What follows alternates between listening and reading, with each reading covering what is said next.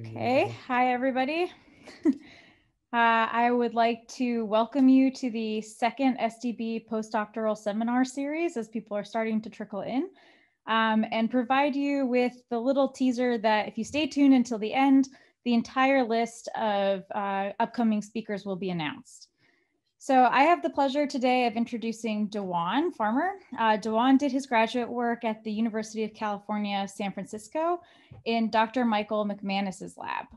And as a graduate student, he studied the role of microRNAs in organogenesis and identified microRNA 205 as an essential gene for proper lacrimal gland development. For his postdoc, he went over to University of Southern California and joined Dr. Gage Crump's lab. He's currently supported by the HHMI Hannah Gray Fellows Program and the Burroughs Wellcome Trust Postdoctoral Enrichment Program. Today, you'll be hearing about his exciting work combining the unique strengths of zebrafish, woohoo, and mice to understand the development of cranial sutures and their resident stem cell populations. And with that, I'm going to pass it off to you, Dewan.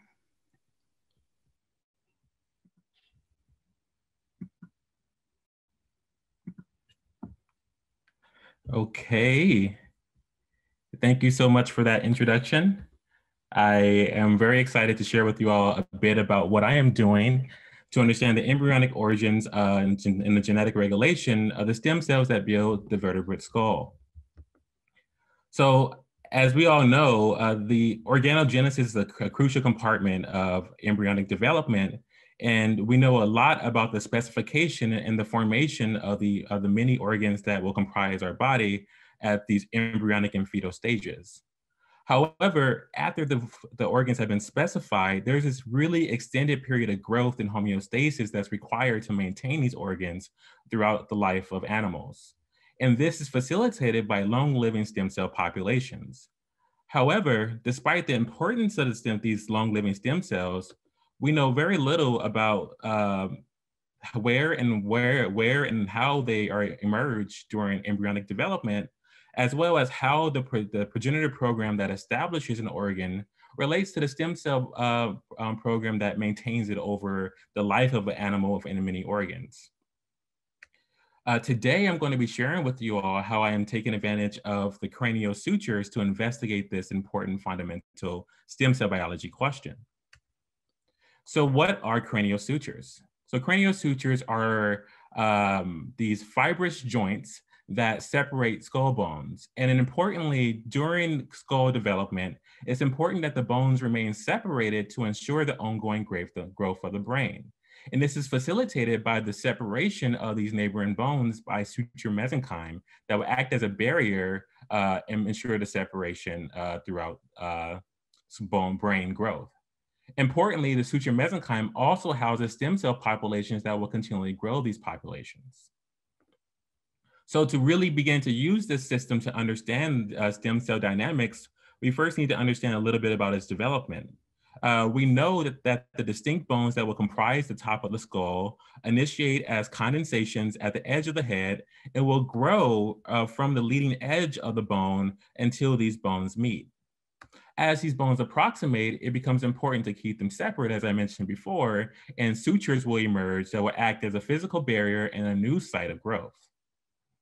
The relevancy and importance of these structures can be exemplified in a human disorder called craniosynostosis, where these sutures can be lost, either one or many, and lead to the malformed skull shape and can impair brain development.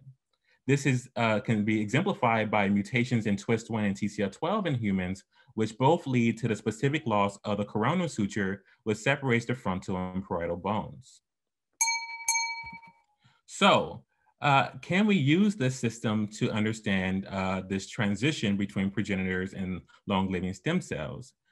The first thing we need to do to build a program to begin to interpret and address this question is to first understand the cellular resolution of the coronal suture. And we wanted to first begin to understand what is the signature of the stem cell populations and mesenchymal cell types that are present after the suture has formed. And for example, we have chosen to focus on the coronal suture in mice, and because it's one of the first sutures to form. And you can see that by E15 and E17, the bones have already approximated and formed the suture. And so this is a recently emerged program where now growth is transitioning from an osteogenic front into a mediated by the suture mesenchyme. And when we perform single cell RNA sequencing on these data points, we identify a lot of different clusters that represent distinct mesenchymal and osteogenic populations. Importantly, the cell types from E15 and E17 cluster together quite nicely, suggesting that once the coronal suture growth program is established, it's maintained for later stages. Generally, we have 3 different flavors of cell types that are within our data set. Cells that exist above the bones, cells that are below the bones, and the cells that will help comprise the bones. And of course, we were interested in understanding the stem cell dynamics within the suture mesenchyme. And so we focused on this osteogenic population and subsetted the data based on established markers of osteogenesis like RUNX2, SP7, and DLX5 and 6. And when we subset that data and perform pseudotime using monocle, we can see this really elegant trajectory where populations of cells are initiating in this top area and basically taking 2 routes to become mature bone. And here you can see that the differential expression of ERG, MMP13, left1, and IFIDM5 can clearly differentiate these different times of stages of development. If we take this and try to understand the spatial relationship, we find a spatial resolution that's consistent with our model. So here I'm showing you an RNA-scope analysis where I have outlined the bone, which is labeled by SP7, and you can see that ERG is highly enriched within an intervening mesenchyme, consistent with the behavior as a stem cell population. And if we look at these different pre-osteoblast populations, you can see that while left1 really nicely is enriched within the tips of the growing bones, which is where they show the directional growth from the coronal suture, you can see that MMP13 kind of sits away from the suture, suggesting that there's a separate pre-osteoblast program that's established for changing the width of bones versus the length, which is left1. And of course, these all converge into a similar IFIDM5 osteoblast signature that we can see here.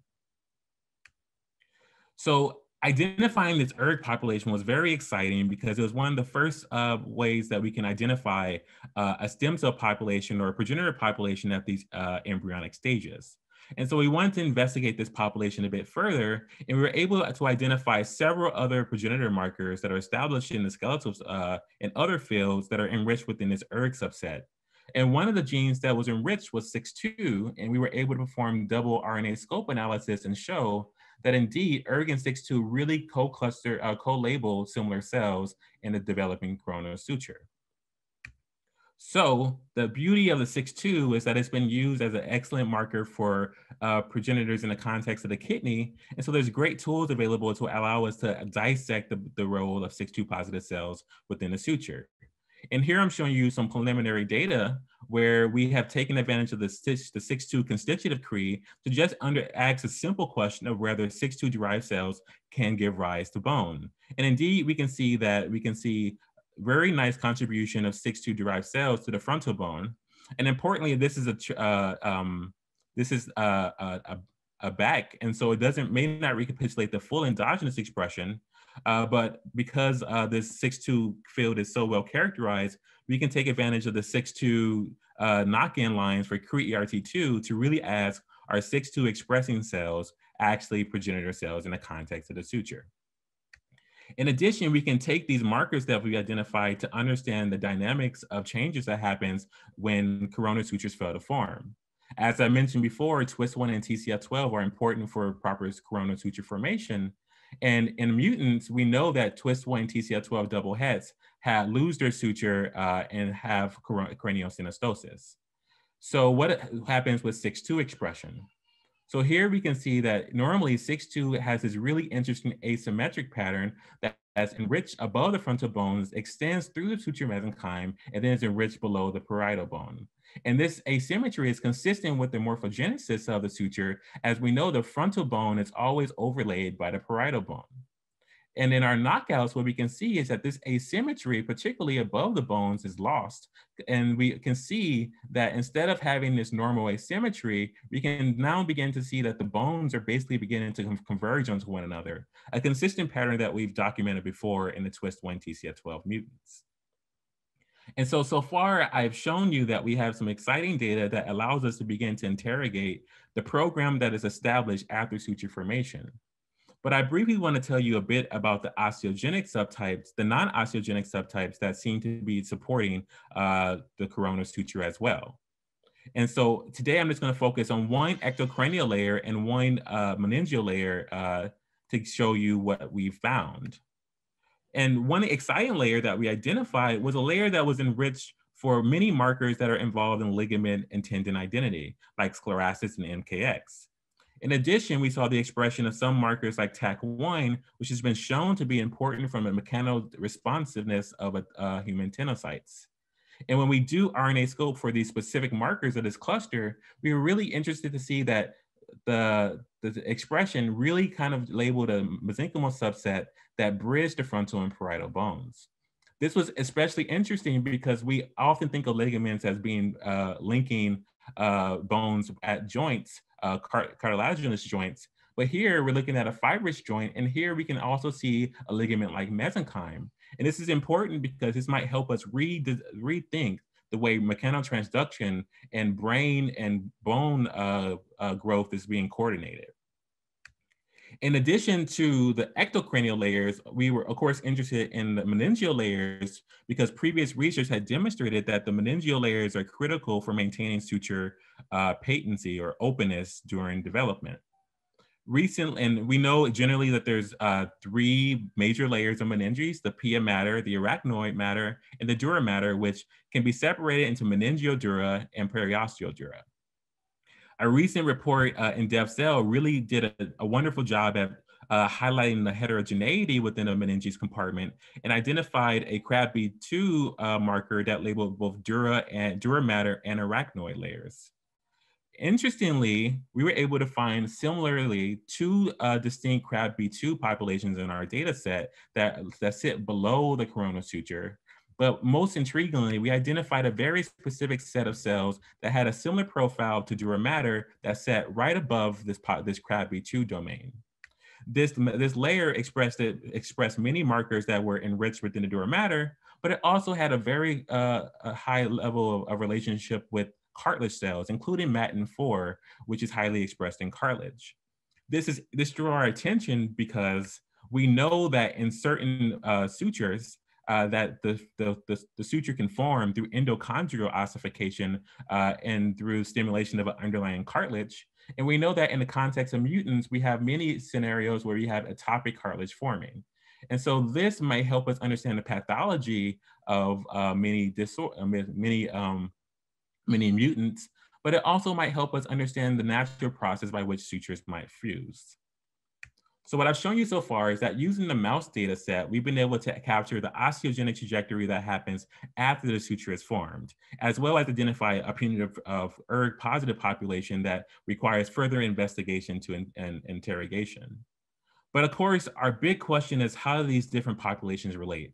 And so we really want to begin to label the cells that are really there early establishing bones and understand how they relate to the long-living stem cell populations that maintain them. And for that reason, we turn to the zebrafish model, which is uniquely capable of doing this because, as you know, zebrafish develop outside the mother, but also given the superficial nature of the calvarial bones, we can actually image these animals throughout the life of zebrafish development.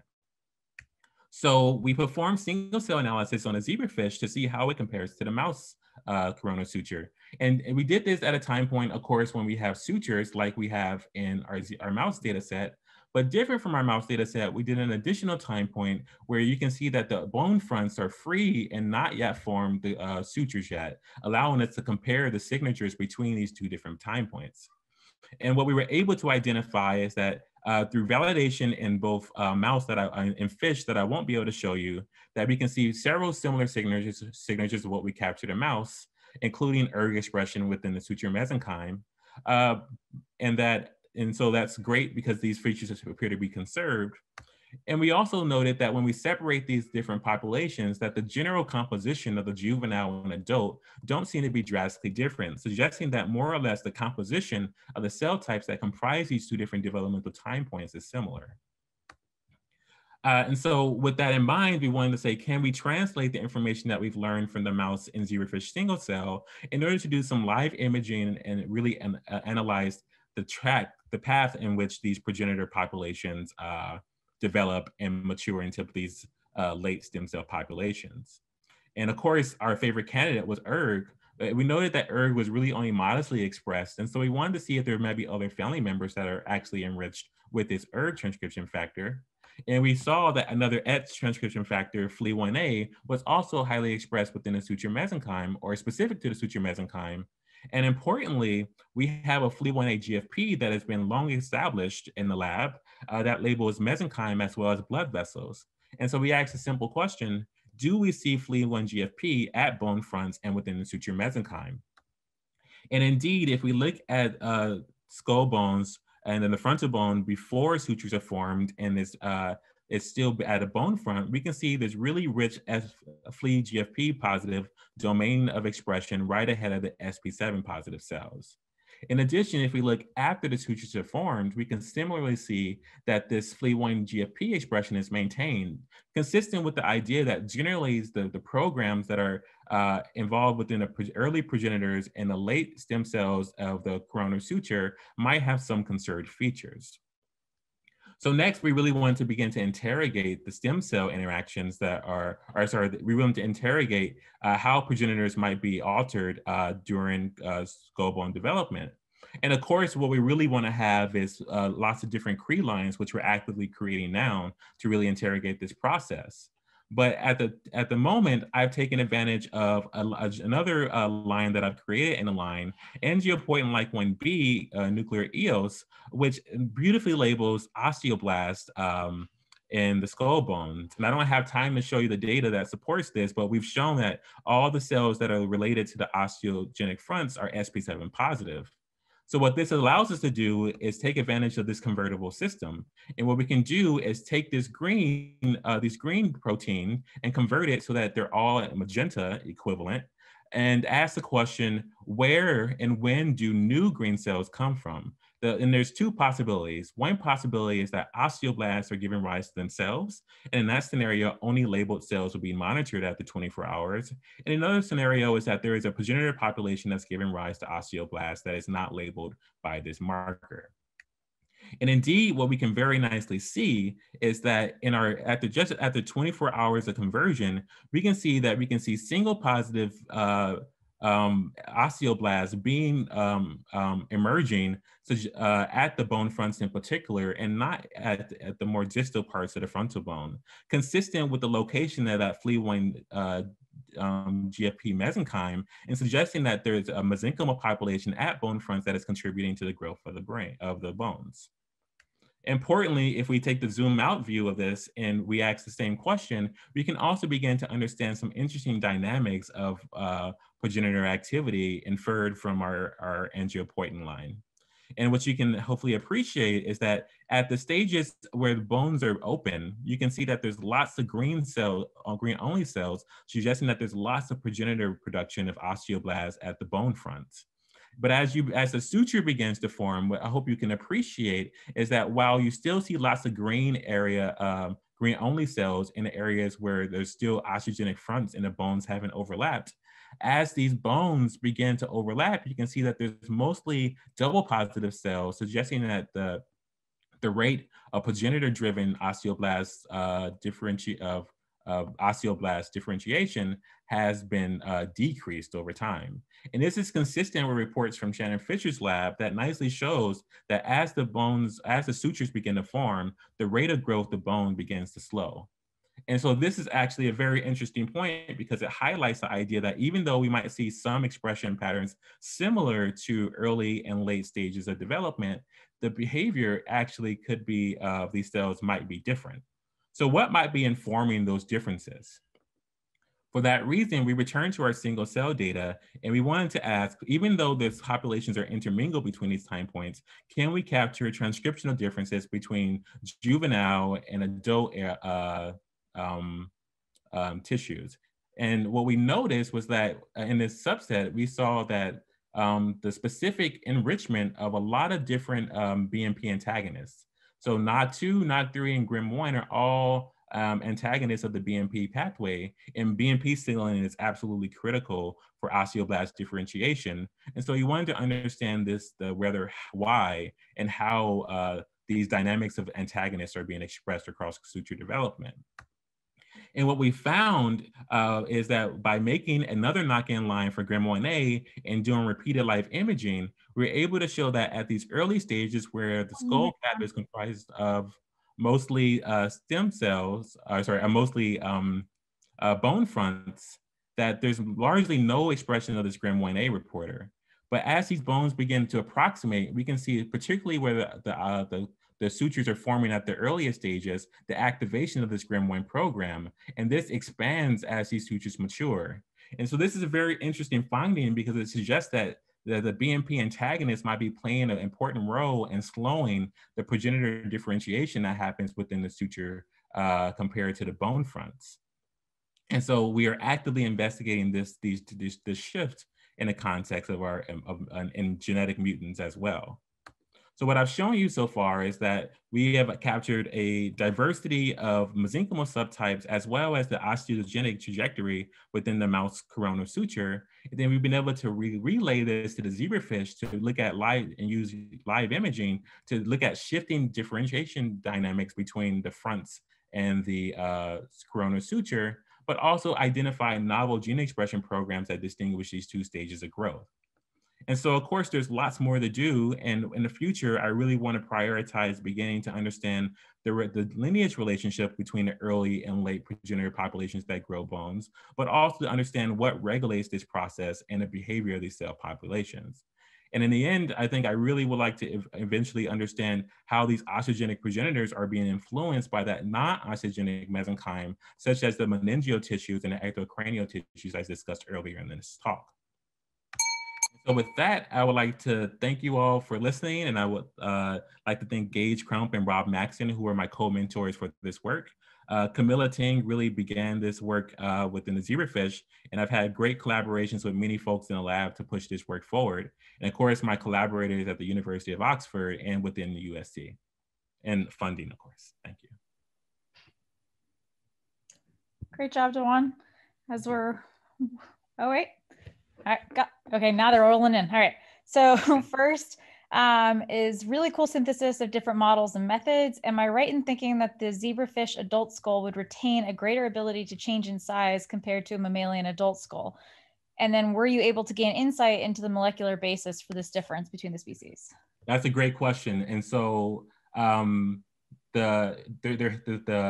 writer is hinting at an important concept that growth is very dynamic in the zebrafish, and so the animal is growing throughout its lifetime. And so we really haven't yet dug deeper into that part of the biology, but we definitely think that the behavior of these stem cells are going to be different between mouse and zebrafish, and that there's going to be some lingering differences that will contribute to the maintained differentiation capacity of these stem cells.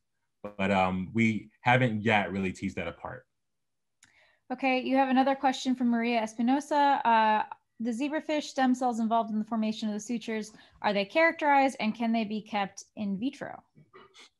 Great question. So we are just entering the field of stem cells in the context of the zebrafish and establishing the markers.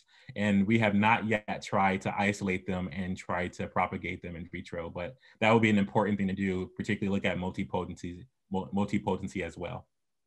Okay, and now next from Alyssa Long. Dwan, beautiful work and images. Do you have any input on whether some of these same genes are important in postnatal situations, such as after injury? Yeah, I think it's a very interesting question, and we are certainly interested in trying to look at these same programs, particularly being reactivated in the context of injury. And we know a bit about that in mouse. We know that the suture mesenchyme can migrate toward an injury site and contribute to repair. but we don't really know in either situation the molecular control by which that happens and how that might recapitulate some of the earlier programs that we see during development. And then you have one from, sorry if I mispronounced this name. Hey, Ryong Kwan, have you ever surveyed ERG expression in other bones, mouse or zebrafish? So not yet. And so there's a paper published that showed that ERG expression is expressed around joints. And so we know a little bit about that, but in that same paper, they knocked out the isoforms associated with that gene expression and didn't see a phenotype. And so I think there's a lot to do. And so we currently have the FLE-ETS1 knockout in zebrafish, and we want to do the same for ERG and this other neighboring ETS family member to begin to tease out the mechanisms by which it's controlled. But my general feeling is that the suture is probably not going to be that different from many tissues. And so we might be able to see that ERG is going to be a broad marker of skeletal progenitors across tissues. Great. I actually have one other question for you. So a lot of these markers that you're using for mesenchyme are vascular markers. So I was wondering what the vasculature is looking and if the vasculature is leading in before the bones are coming in. It's totally, and that's exactly what's happening. And so there's a whole separate interesting dynamic that as the suture begins to form, it looks like it's actually recruiting vasculature into the coronal and into the sutures in general. And there's already a literature is already showing that there's interactions between the osteoprogenitors and the recruitment of cranial vasculature by the osteoblast, but also by the dura compartments. And so there's certainly some coupling between vessel formation and suture formation that we really don't understand. And that is different from the bone fronts when we don't really see a clear architecture for the vasculature, but as the bones form, it's a very clear correlation. Cool, okay, and then you have one more question from April Delorier. Any ideas if these mechanisms change or break down during suture obliteration later in life? For example, in older adults? Yes, and so the quick answer is no, I don't know. And we know in the context of craniosynostosis, where you have this premature fusion, how these networks are slowly being disrupted, but the zebrafish is not a great model for trying to image the natural process of suture formation because they remain patent throughout the life of the animal. And so we really probably will have to lean on the metopic suture, which is the interfrontal suture is the only one that actually fuses in either one of these species. Okay, and one more question from Augusto Granillo. In the case where there's no suture present, do the bones eventually fuse? And what problems does this cause for growth? Yeah, and so if we obliterate, and our collaborators have shown before that if you do like a DTA experiment and you get rid of the stem cells in the suture mesenchyme, that you get bone fusions. And the result is that you have these bones fused, and if the brain is still growing, you have this increased intracranial pressure.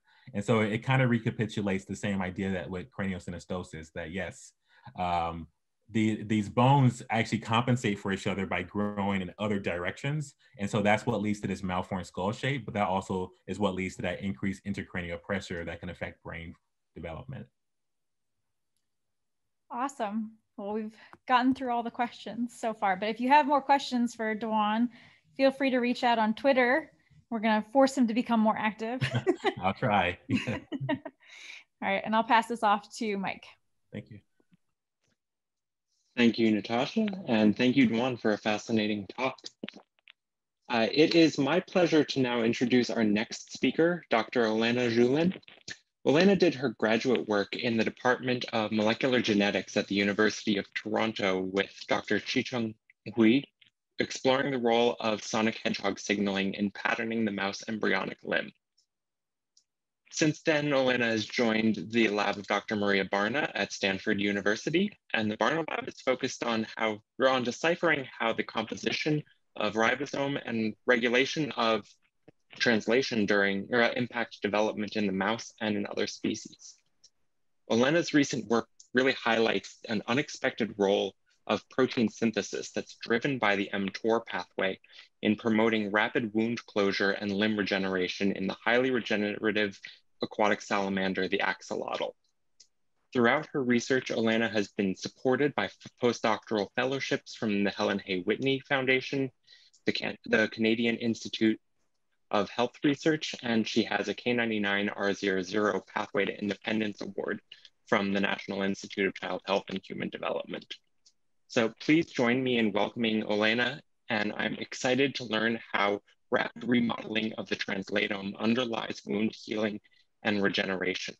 And just a reminder throughout the talk, if you have any questions, please put them in the Q&A box below. Please take it away, Olena.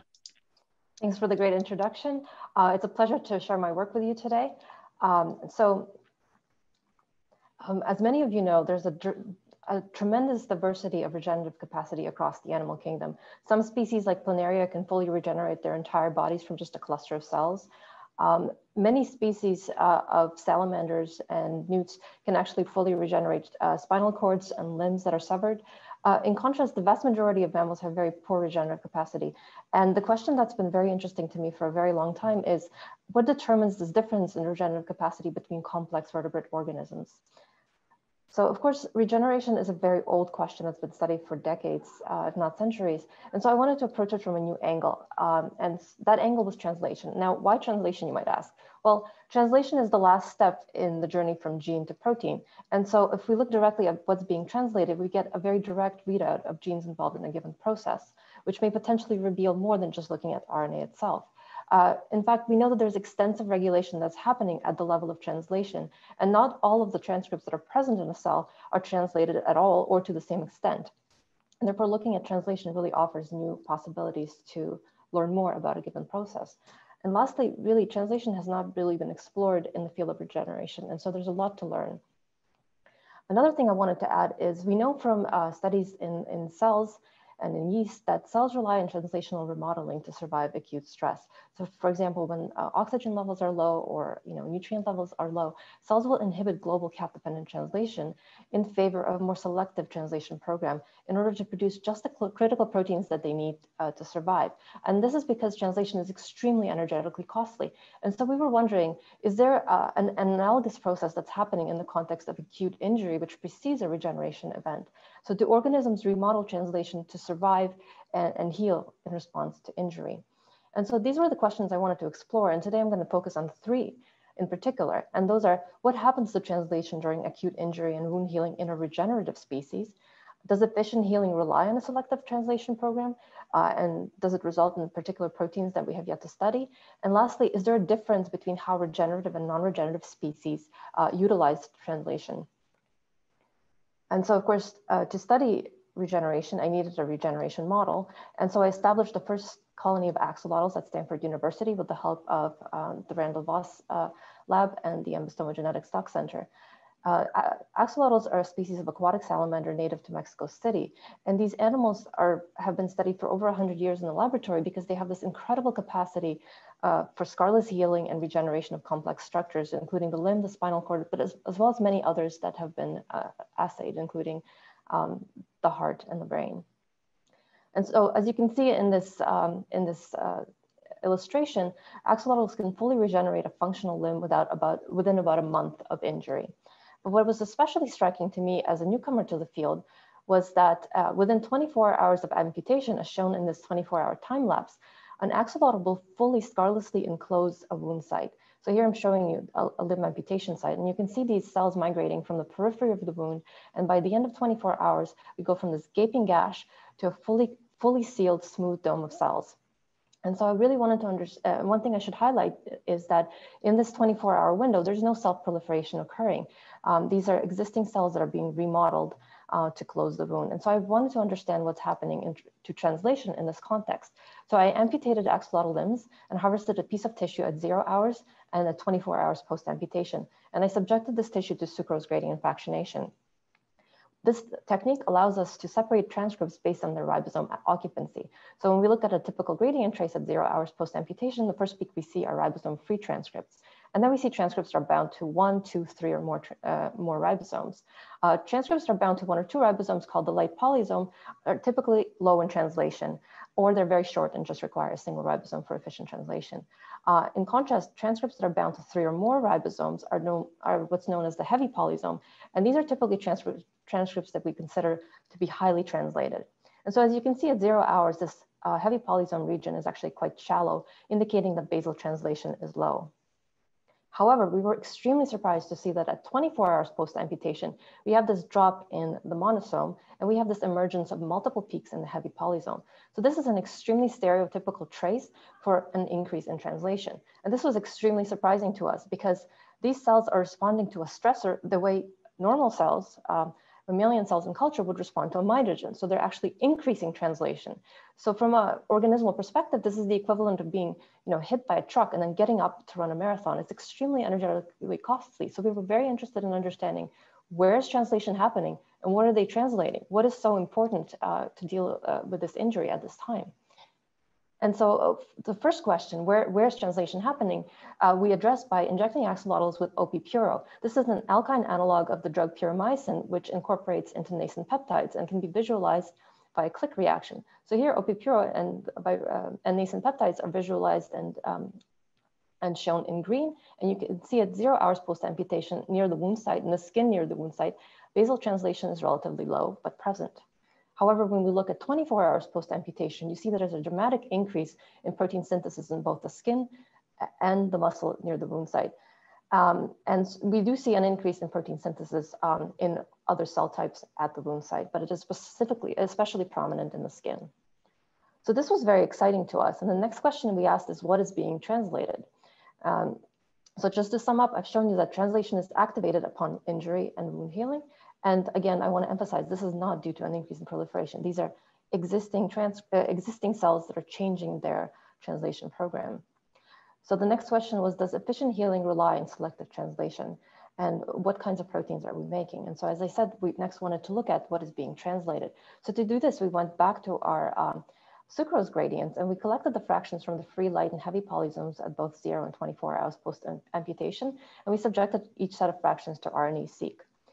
And then we calculated two metrics for each transcript. We calculated the change in RNA abundance between 0 and 24 hours, and this is shown on the x-axis, and this is your typical RNA-seq analysis. But on the y-axis, we calculated the change in translation efficiency.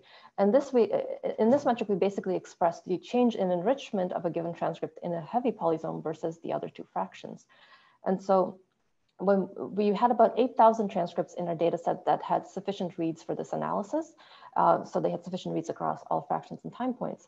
And so there are many interesting subsets. I want to highlight just two. The first is genes shown in orange. These are transcripts. There's over 1,000 of them that are specifically increased in transcription at 24 hours post-amputation. I'm not going to get into the details of these transcripts, just suffice it to say there's a lot of immune regulators that are present in here, and many of these have been reported in previous RNA-seq data sets. However, I do want to highlight the green data set. So these are transcripts that are translationally activated at 24 hours post-amputation, but they don't show a concomitant increase or change in RNA expression. So these are pre-existing transcripts that have become more associated with the ribosome in response to injury. And so we were very interested in understanding what are these pre-existing mRNAs that are being translated in response to injury. And I'm going to highlight only a handful. So it was very exciting to us to see that 4 of our top 10 hits actually were very well-known regulators of reactive oxygen species. So all 4 of these genes contain thyrodoxin domains. And thyrodoxin and peroxythyrodoxin in particular have been very heavily studied as established inhibitors of ROS. And this is exciting because for those of you who are more aware of the field of regeneration, it's been shown in recent years that in a number of regenerative species, there's actually an increase in ROS, and this includes in the axolotl. So it was very interesting to see that we're actually seeing inhibitors being heavily translated early on in this process, suggesting that there must be a very important stringent regulation that is happening with regard to ROS. And a very talented grad student in our lab, Hannah Rosenblatt, is actually studying the role of these regulators. I also want to highlight anterior gradient protein 2A, and this is also a protein that contains a thyrodoxin domain. But it will be familiar to those of you in the regeneration field as the protein that drives, a neural secreted protein that drives regeneration in the newt. But to step back a little, we really wanted to understand what is driving this translation response. And so to do this, we first conducted gene ontology enrichment analysis of these translationally activated genes. And what we were extremely surprised to see is that translation and translation-associated processes were the most heavily enriched biological processes in this gene set. And when we take a closer look at the transcripts in these categories, we see that there were many ribosomal proteins, translation initiation factors, and tRNA ligases. This was very surprising. The translation was regulating translation, but it also gave us a very important clue, because a lot of these transcripts in mammals are translationally regulated by the mTOR pathway through pyrimidine containing domains such as 5-top-like and PRTV motifs in their 5' UTRs. And so, in fact, when we looked at orthologs of known mTOR sensitive, mTOR regulated transcripts in our data set, we saw that within our data, transcripts that were translationally regulated were disproportionately enriched for mTOR sensitive RNAs compared to transcripts that were just regulated at the level of RNA, or those that showed no change at all. So this was very exciting. And so we wanted to look at mTOR signaling more closely.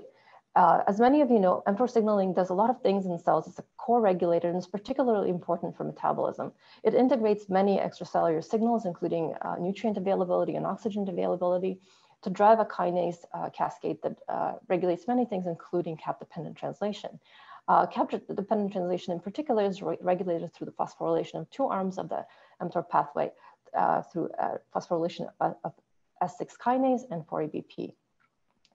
Now, we were able to look at what happens to mTOR at axolotl lymphocytes by harvesting tissue at multiple time points from individual animals and assessing the phosphorylation state of RPS6 and 4-ABP. So here I'm showing the total levels of these proteins. And what we can see when we look at the phosphoisoforms of these proteins is that there is a dramatic increase in phosphorylation between 2 and 24 hours of both RPS6 and 4-ABP. And this was very exciting because it was a clear indication that these animals are actively promoting phosphorylation and actively activating the mTOR pathway in response to injury. So what does this mean? What is the role of mTOR in this process? So when we injected these animals with INK128, which is an inhibitor of mTOR signaling, and then we assessed translation and pathway activation, we were able to efficiently inhibit pathway activity. And when we look at translation at 12 hours post-amputation, we see that INK-treated animals have very flat polysomes, indicating a shutdown in translation compared to DMSO controls, which have robust translation. More importantly, when we look at the phenotypic outcome of this, 100% of untreated or DMSO-treated animals have complete wound closure at 24 hours post-amputation after they've been exposed to INK128. In contrast, the drug-treated animals, a third of them show only partial wound closure, and half of them show a complete failure of wound closure, where we see this shard of bone sticking out at 24 hours post-amputation. Importantly, even though these animals were subjected to just one dose of this drug, when we allow them to continue through the regeneration process, we see that in drug-treated animals, even when the drug has left their system, they show a severe impairment in regeneration later on in the process.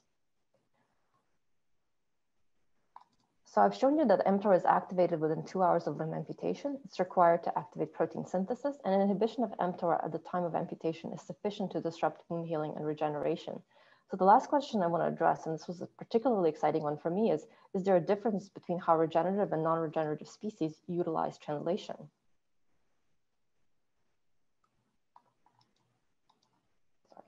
So this was a difficult question to ask because we can't just amputate an arm in a non-regenerative species. It would be a lethal injury.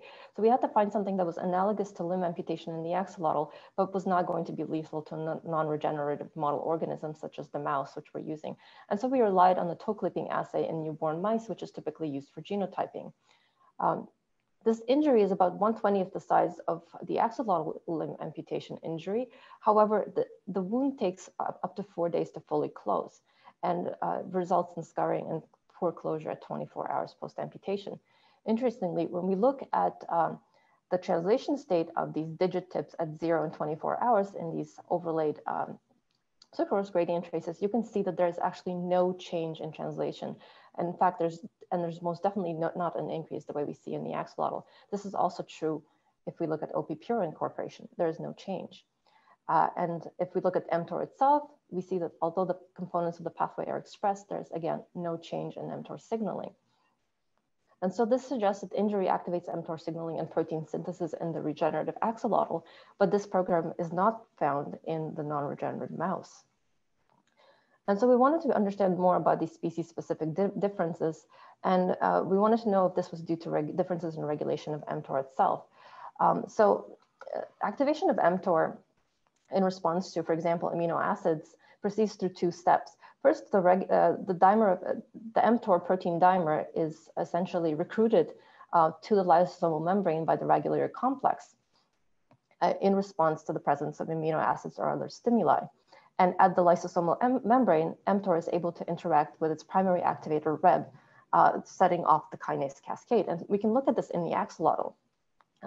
In the absence of amino acids, axolotl AL1 cells, this is a cell line derived from the axolotl regenerative blastema, show very diffuse staining of mTOR in the cytoplasm and very poor overlap with lysosomes shown here by lysotracker.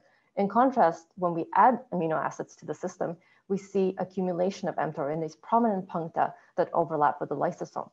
And the dynamics and timing of this process are very, very consistent with what we see in mammalian cells, indicating that the fundamentals of mTOR regulation are actually quite conserved between the two species. However, if we look at the tissue level, we see something very striking. So these are muscle tissue sections from mouse and axolotl limbs at 0 hours post-amputation. And when we look at mouse cells, we see that mTOR localizes diffusely to the cytoplasm, and there's a few small puncta. In contrast, in the axolotl, we see these very prominent bright green puncta of staining at 0 hours post-amputation. And these puncta actually increase in size and number after amputation in the axolotl, but not in the mouse. So this suggested to us that axolotl mTOR may be constitutively localizing to the lysosome in these animals. And this suggests the possibility that axolotl mTOR might be actually primed for more rapid activation, which may actually enable it to respond to some of these signals during wound healing. We wanted to better understand where this difference in localization and regulation may come from. So we looked at the mTOR pathway in both in axolotl and across other species. And we looked to see if evolution might give us some clues. So we conducted multiple sequence analysis for all components of the mTOR pathway. And we actually found some striking differences in the sequence of mTOR itself. So all components of mTOR signaling are very highly conserved across metazoa, including mTOR itself. However, within axolotls and salamanders, axolotl salamanders and newt species, we found that there was this very highly conserved insertion of 20 amino acids that was specific to to newts and salamanders, but not other amphibians or other metazoans, that was flanked by very highly conserved sequences. So we were very interested in understanding what the purpose of this insertion was. And so when you look at the location of this insertion on the mTOR complex, so here in blue, I'm showing you the mTOR dimer bound to Reb in burgundy. The region of these insertions is very close to the interface between two mTOR proteins and Reb itself. And so we're currently collaborating with Kevin Shokat's lab at UCSF in order to perform structural analysis in order to better understand the position and potential function of this insertion. But we're also very excited to understand if axolotl and salamander specific sequence changes will actually affect the structure and function and localization of mTOR. And we are very interested in understanding how these sequence changes might influence regenerative activity and activation of mTOR signaling. So to just sum up, I've shown you that mTOR drives translation, which is required for wound healing in axolotls, but not mice. I've shown you that looking at the output of translation reveals new information about biological processes that is missed if we look just at conventional RNA-seq analysis.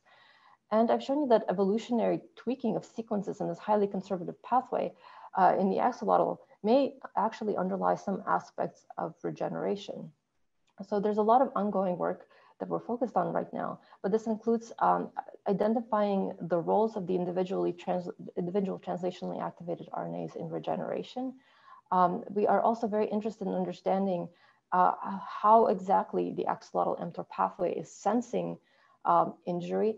It's very interesting to us that these animals have basically repurposed a predominantly metabolic regulatory pathway to actually interpret an injury cue in the same way as an amino acid supplementation.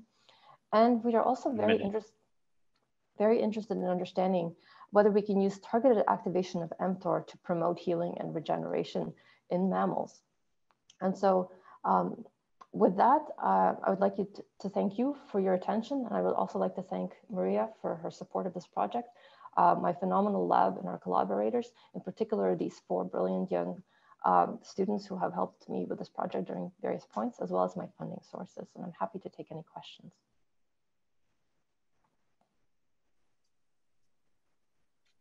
Great job, Olena. That was really fascinating. We have a handful of questions in the Q&A. And so we'll start up at the top. Margaret Fuller asks, do the cells increase in size? Sorry, do you mean, so do the cells increase in size? So axolotl cells are actually very, very large compared to mammalian cells. We don't see, we have not tracked, and we do not see a change in cell size in axolotls in vitro, for example, in response to mTOR signaling, but that's not something we've looked at carefully.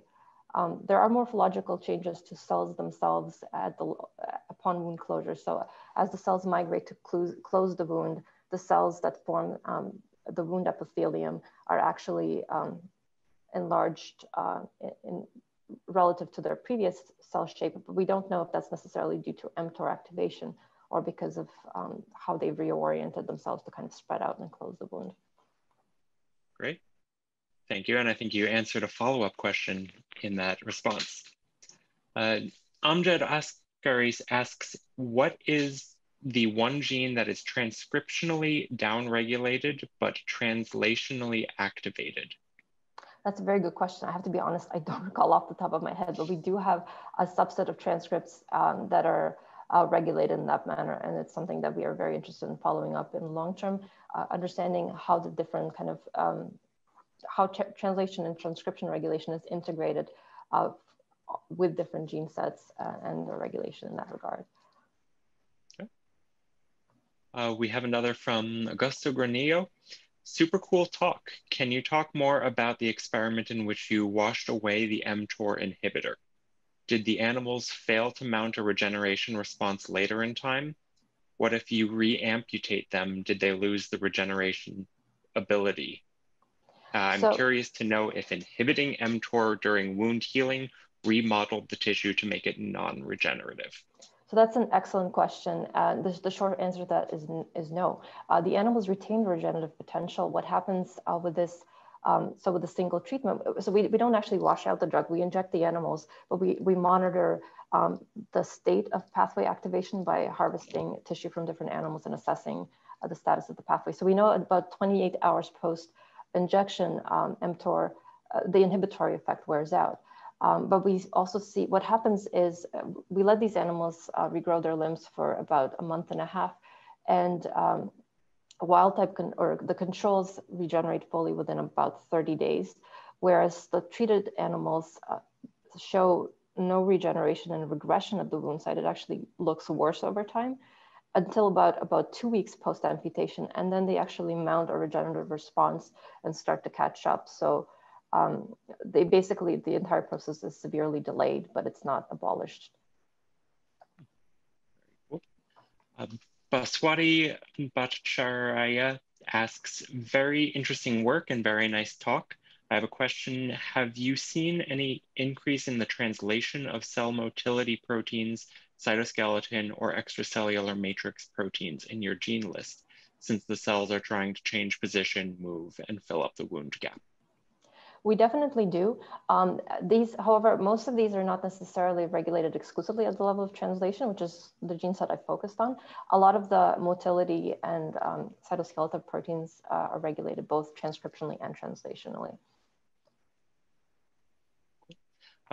Wade Sudgen asks, very cool. Any plans to engineer this 20 amino acid insert into a mammalian mTOR? Absolutely. So I'm actually doing those experiments right now. I've CRISPR'd the insert into human embryonic kidney cells, and we are assessing how this impacts mTOR function right now. Zuboniu asks, does the axolotl regenerates complete limb regeneration after removal of mTOR inhibitor? Yes. And I think you answered that earlier. Gage Crump asks, if zebrafish lack the 20 amino acid mTOR insertion, does this mean that the fin regeneration does not involve increased translation as in the axolotl? Is this translation-driven regeneration a derived feature of salamanders? That's an excellent question. We don't know the answer to that. And at this point, we don't know whether the 20 amino acid insert is actually pertinent to the regeneration response. I do believe that translation may be involved in zebrafish as well, but we have not looked at that. This would be a very interesting question to address. Whether I would hypothesize the dynamics of mTOR pathway, if they are dependent on this insertion, would be different. So the zebrafish pathway would behave more similarly to the mammalian versus the amphibian, but that's something we have not yet explored. Enriched Lawrence asks, very interesting talk. Several lineages contribute to regeneration. Is the increased translation of translation genes specific to some cell types? Likewise, is mTOR localization the same across cell types? So that's a great question. We see that near the wound site, translation is actually increased in all cell types. However, the skin seems to have the most pronounced increase, and that includes all of the cell types within the skin, and the secretory cell types as well as the keratinocytes. In terms of, sorry, can you repeat the second question? The second was, likewise, is mTOR localization the same across cell types? Okay, so that's a great question. So both in the axolotl and mouse, there are definitely cell variations in terms of localization, but I think what is true is that generally all axolotl cell types tend to have this more pronounced punctate expression of axolotl at prior to amputation, whereas in mice, mTOR tends to be a little bit more diffuse overall, and we don't really see these pronounced puncta as much. We have another question from Sarah Hadniak. Great talk. Do you have any plans to introduce the axolotl salamander only conserved mTOR sequence to the mouse? Oh, sorry, we got that answered already.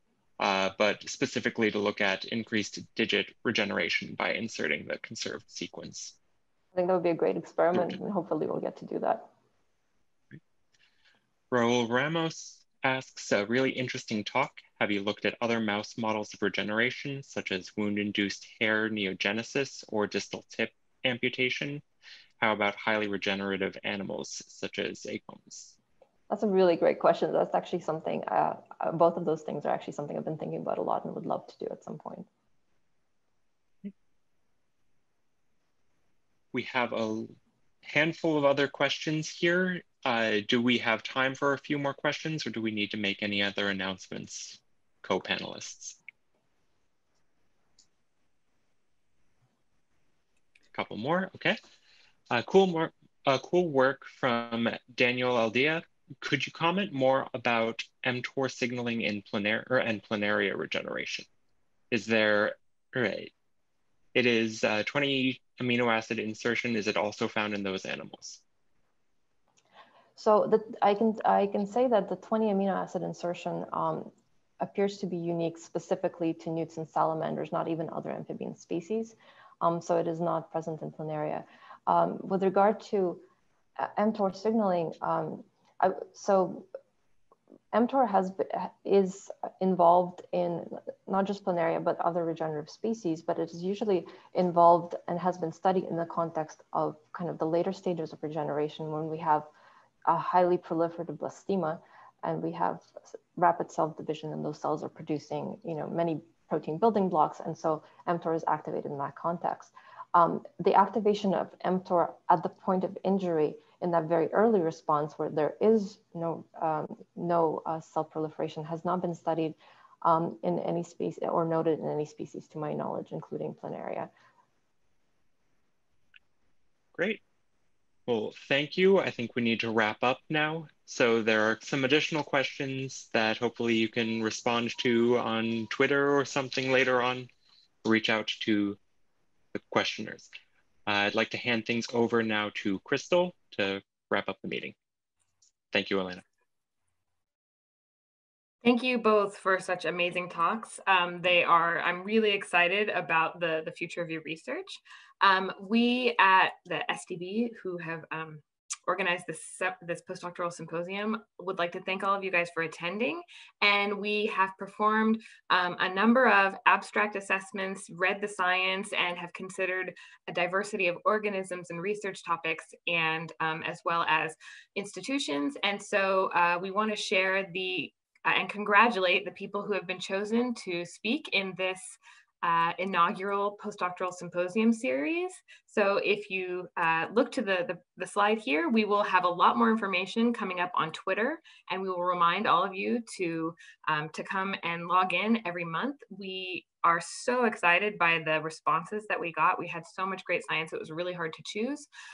But congratulations to the people who have been chosen for this seminar series, and we really look forward to seeing your talks next month and until next June, actually. So congratulations to the people who have been chosen and to those who've applied too, because it was all really great. Thank you very much.